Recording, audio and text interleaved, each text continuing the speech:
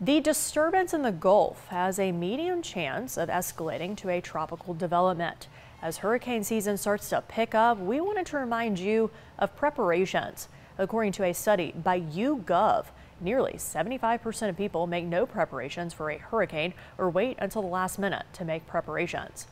Delaying preparations could be costly, especially if you wait until the severe weather is already here.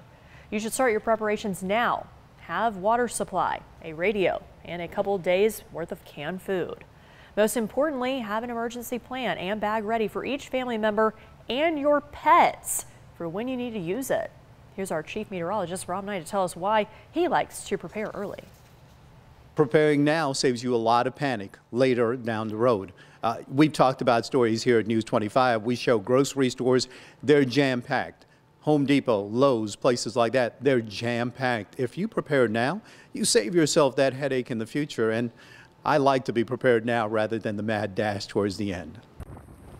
Be sure to download the News 25 Weather Authority app to stay ahead this hurricane season.